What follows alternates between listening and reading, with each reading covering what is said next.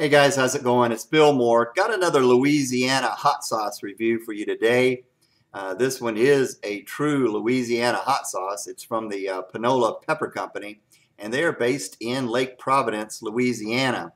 And the one I'm going to be reviewing today is from their Fuego line, Panola Fuego line, kind of a hot sauces with a Latin flair.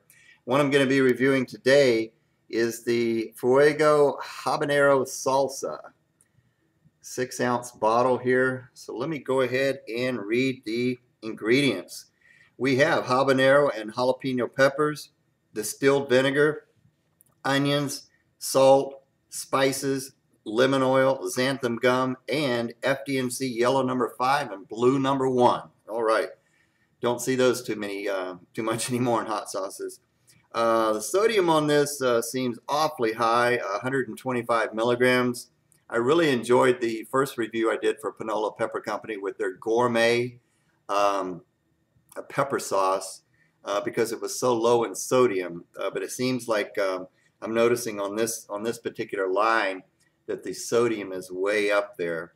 So let's go ahead and check this out. But once again, this comes in that very narrow top here. Very dark red color hot sauce, pepper sauce.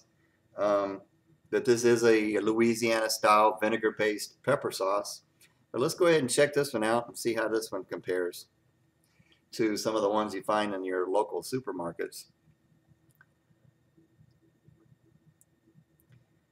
As you can see, it's nice and thin. That's the way these type sauces are going to be.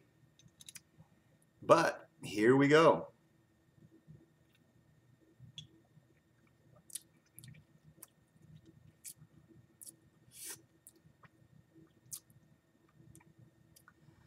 Your traditional vinegar-based pepper sauce tastes very similar to that. This one does have a pretty good bite to it. I just wish it wouldn't have so much sodium in it. If they're going to make a pepper sauce like this, I wish they would just lower the sodium. I think it has too much sodium because the saltiness is really coming through on this one. However, you do get a good flavor of the habanero and the jalapeno peppers. They're coming through on this one, and it's giving you a pretty good burn. For a chili head, nothing over the top, but I can see that for your average person, this is going to be a pretty hot sauce. You can taste the onions in here, and you can taste those spices, but I just wish it wasn't quite as salty. But good flavor on those peppers coming through on this one. You do taste the vinegar. It is that type of sauce, but it's nothing overpowering to me. But I've got a chicken and cheese taquito here, so some good Mexican type food. I'm just going to pour a bunch on this, and we'll check this out. I think it's going to be better on food than just straight up with a spoonful like that on the mouth, in the mouth.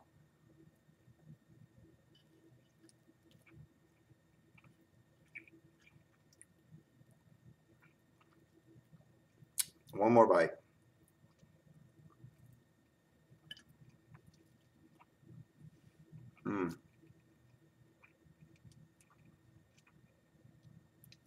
Definitely tastes better on food.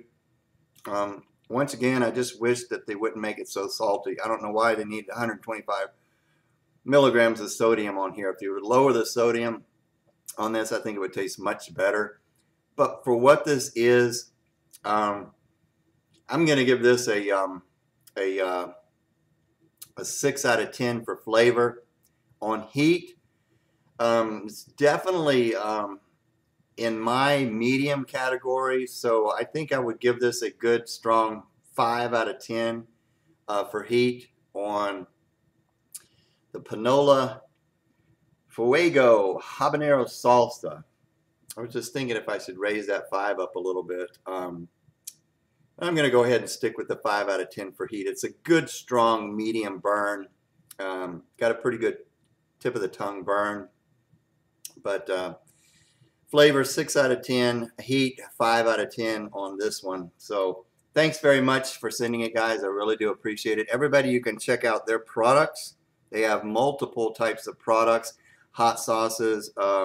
They have gourmet blends, barbecue sauces, teriyaki sauce, soy sauce, marinades. They have pickled garlic, olives, olive martini juice, Bloody Mary mixes, mustards, rice. So they have just a tremendous amount of products. So make sure you check them out.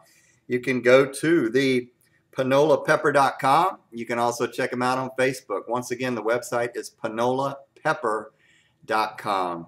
Thanks for watching, everybody. Until the next time, don't forget to enjoy the burn. We'll see you on the next video.